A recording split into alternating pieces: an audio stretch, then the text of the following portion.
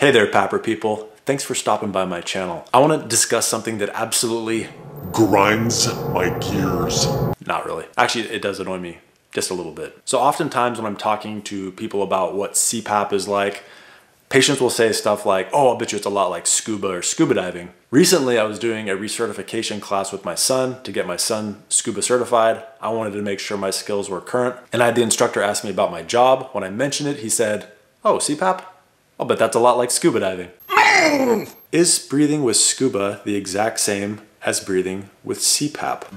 You know what? CPAPsupplies.com doesn't know, but what they do know is they want you to breathe while you're asleep. And to do so, if you've been diagnosed with sleep apnea, you are going to need a machine. You're also going to need a CPAP mask or masks, as well as some other supplies. So if you are sick of your current local DME who gives you no help, no guidance at all, and charges you an arm and a leg with inconvenient appointment times, they don't know how to help you breathe underwater, but they do know how to help you breathe while you're in bed. Great deals on all of these. If you find a price better somewhere else, you let CPAPsupplies.com know that and they will match that price. You can purchase from them using cash. You can also use your Flex savings account, and they will also bill your insurance. CPAPsupplies.com wants to make it easy for you. They have tons of great products. They have an easy to use website. And when you're shopping, make sure you try Lefty20 to see if you can get as much of a discount as possible. And always check the coupon header at the top of their website for the best, most current deals. Thank you again, CPAPsupplies.com, for sponsoring this video. First, let me discuss the elephant in the room, my eye. Yes, my eye. Very simple explanation. It sure is simple, but we'll go ahead and discuss this in another video. That's right, I'm gonna drag this out. Okay, as far as scuba and CPAP are concerned, they are very, very different. CPAP stands for continuous positive air pressure. Even if you're on bi-level, it's two different levels of continuous positive air pressure. No matter what, you're getting positive air pressure forced upon you at all times. It's always trying to maintain that one constant pressure, the goal being to open up your airway. It is measured in centimeters of water. If you've ever seen a video I did, it's actually a column of water, and how much pressure that is that raises that column of water by 1 centimeter. It's a very small column of water. A common pressure such as 10 just moves it up 10 centimeters. It's really not a lot. It's actually a very gentle pressure when you're talking about centimeters of water. When you're breathing with it, it's constant. It's always blowing. When you breathe in, it kind of tries to fill that void. When you breathe out, it kind of backs off, but it's always maintaining that one constant pressure at that time, if we're talking about CPAP and bi-level. Now, breathing with scuba is very different. It is measured in PSI. And when you have that system, it is a supply and demand system. You have to initiate an inhalation for there to be any air delivered to you. It's not pressurized air either. You're having to suck it in. You're having to pull it in. With CPAP, it's coming in no matter what, and you're just breathing normally. Breathing with scuba is very, very different.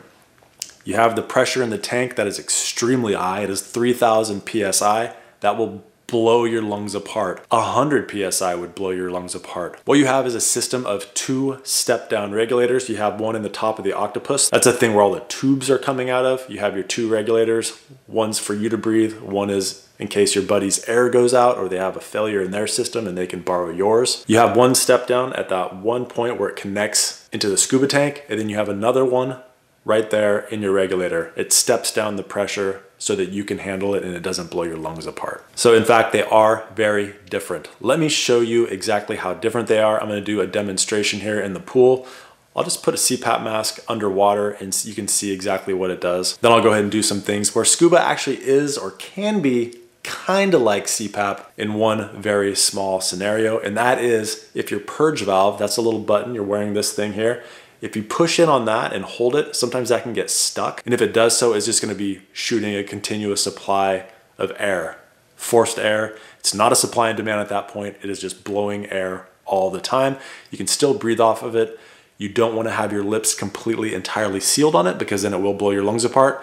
You have to cock your head to the side and breathe, letting a lot of the air, escaped air, just go out as you're breathing and you're trying to ascend to the surface so you don't die on the bottom. But with scuba, it is purely supply and demand. If I breathe in, it releases. When I breathe out, I blow bubbles and it shuts off the system until I'm ready to breathe in again.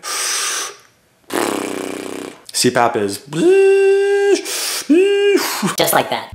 You're a freshly minted scuba diver You're now scuba certified. What do you think is going to happen? Do you think CPAP is at all like scuba diving as far as breathing is concerned? Maybe a little bit. So what do you think it's going to do if I put it in the water? No idea. No idea? That's a good answer. Let's find out. All right, after having seen what just happened right there, do you think that if I put this mask on and try to breathe underwater, it's going to give me enough pressure? No, you're gonna die. You realize you're gonna have to shoot back up, right? 14 centimeters.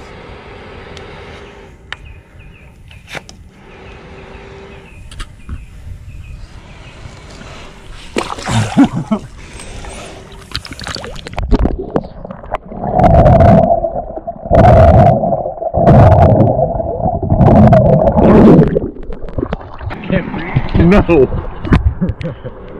It totally flooded, like I pushed against the pressure. The pressure from under there wasn't enough to counteract the effects of the water. The water just kept leaking in and I was getting no air, like at all.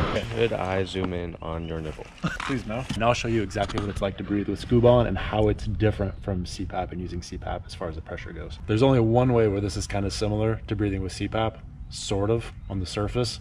And I'll show you what that random situation is. Do you remember when we had the runaway regulator? Oh, yeah.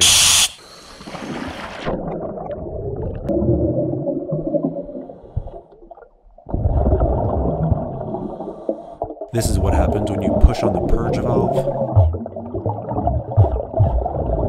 Listen closely, air only flows when I try to breathe in.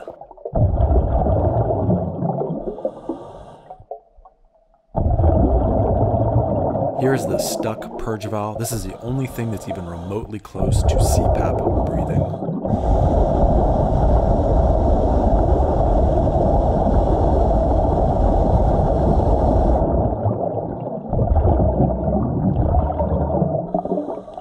Do I have any scuba certified people watching this video now? Let me know what you think. Is scuba the exact same as CPAP? Is CPAP the exact same as breathing with scuba? I would like to hear from you. Let's have some other people chime in on this. If you have no idea what I'm talking about, you too are welcome to leave a comment in the comment section down below. Check the description box down below for helpful links, helpful to me, maybe to you too. All right, thank you for watching. If you haven't at this time, please subscribe to the channel, like the video, and try to have a great day. Thank you to all watching, but an extra thick thanks, buddy, to Ray Troutman, Veronica Young, Sarvesh Joshi, Stuart Hetherington, and Mona Swearingen. And thank you to my other level Patreon supporters as well as my YouTube members.